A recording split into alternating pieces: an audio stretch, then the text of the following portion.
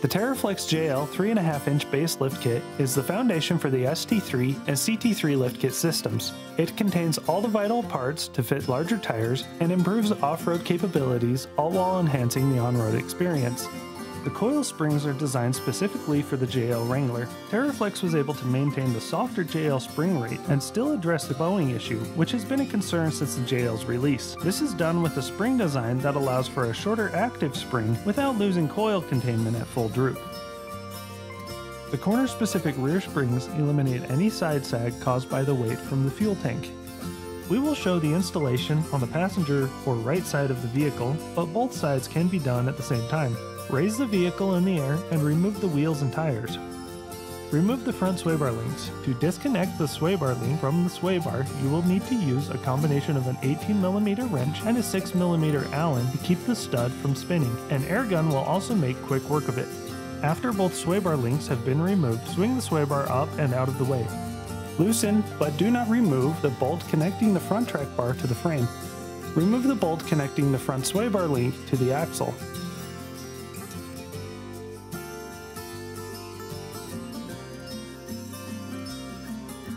Remove the bolt on the axle end of the front track bar and move the track bar out of the way. Disconnect the brake line from the bracket. Doing so prevents the brake line from being stretched.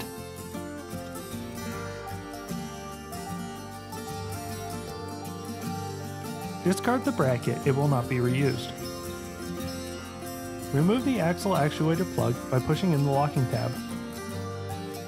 Remove any zip ties or plastic clips connecting the line to the upper control arm. Disconnect the breather hose on the axle. On the Rubicon, there is a locker actuator plug that you will also need to disconnect. Due to the lift kit height, TeraFlex highly recommends the caster angle be corrected. We offer several different options for caster correction. Videos for these options can be found on the TeraFlex website or YouTube channel. Loosen, but do not remove the control arm bolts. The front upper control arms have a heat shield on the frame end. Move the heat shield out of the way or remove it if you want to. Support the axle and remove the bolt on the axle end of the front shock. Raise the vehicle or lower the axle until the springs are loose. Be aware of the brake lines, ABS lines, and any other wires. As much as possible, avoid stretching these. Remove the spring.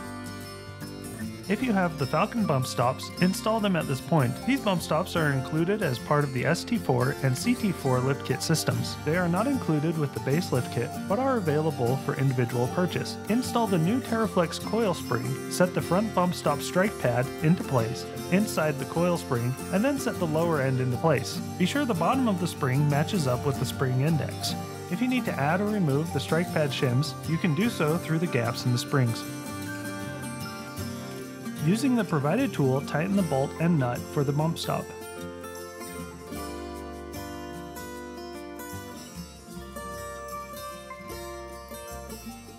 Included in the written instructions is a tire clearance guide. This is a good starting point for running larger tires on the JL Wrangler. The idea behind modular bump stop strike pads is to allow a customized strike pad height. To optimize strike pad configuration for maximum travel and clearance, careful setup and testing will be required. Lower the vehicle or raise the axle back up into place. The spring isolator can fall out of position. Make sure it aligns correctly. Attach the shock to the mount using the factory bolt and then install the TeraFlex brake line anchor bracket before feeding the nut onto the bolt. Set the ABS line and brake line into the rubber grip.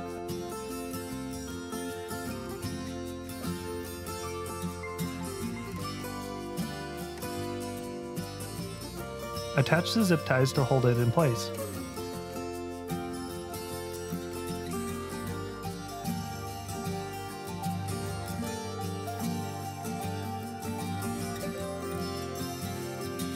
Trim the zip ties, tighten the nut and bolt.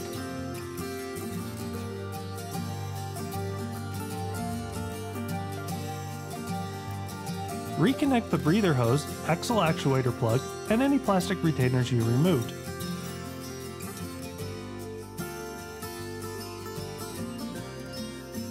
Install the new front sway bar link.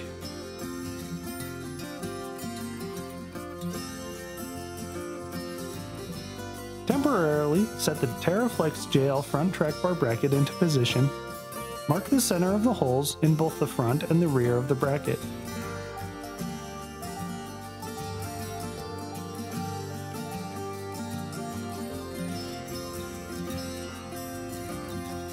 Remove the bracket and drill pilot holes at the marks. Because of the hardness and thickness of the axle bracket, drill in steps from the pilot hole up to a ½ inch.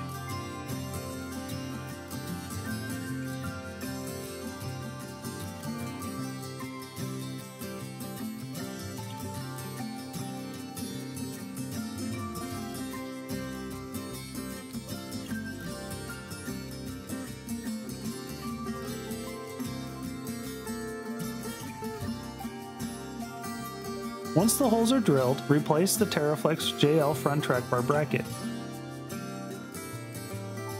Install the bolt in the rear of the bracket using one of the short bolts and the provided flag nut.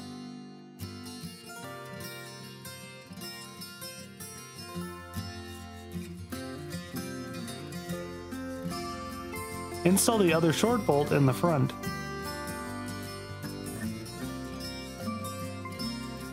Reinstall the sway bar link bolt.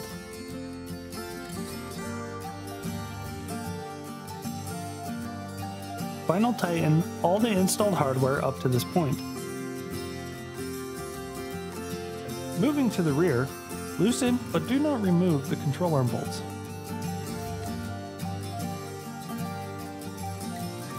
Remove the emergency brake cable bracket located on the vehicle body directly above the rearmost driveline joint. This bracket will not be reinstalled.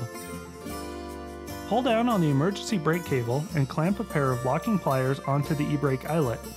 Disconnect the e-brake line from the eyelet, leave the locking pliers in place until the e-brake line is reattached. Disconnect the e-brake line from the axle. The connector has 3 tabs that don't press in easily, so use pliers here. Detach the e-brake lines on both sides before proceeding.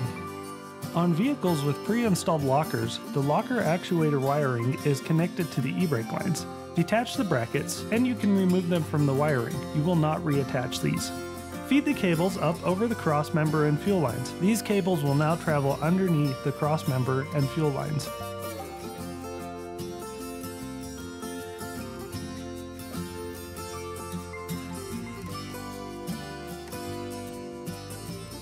Reattach the e-brake cables in reverse order, first to the axle and then to the eyelet. Finally, remove the locking pliers. Make sure the cables don't hang down below the axle. Support the axle and remove the bolts connecting the lower end of the shocks to the axle. Remove the sway bar links and move the sway bar up out of the way.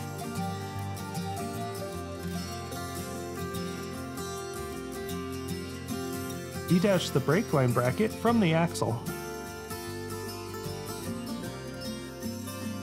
Lower the axle and remove the spring and spring isolator. Install the TeraFlex rear springs with the factory spring isolator.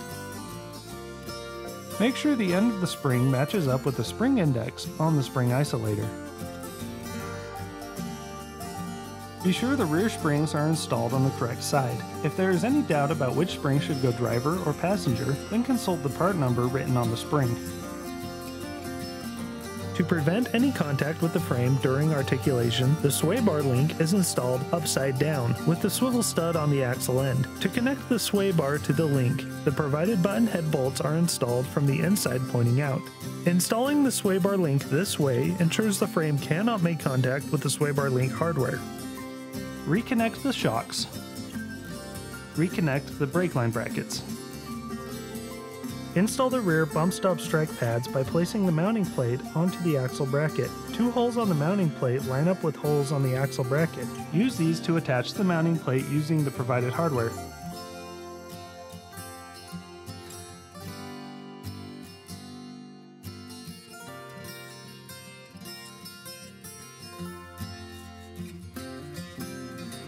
Place the rear bump stop strike pad onto the mounting plate and insert the mounting strap into the slot on the bump stop strike pad. Insert the hex cap bolts and lock washer from below and screw them into the mounting strap.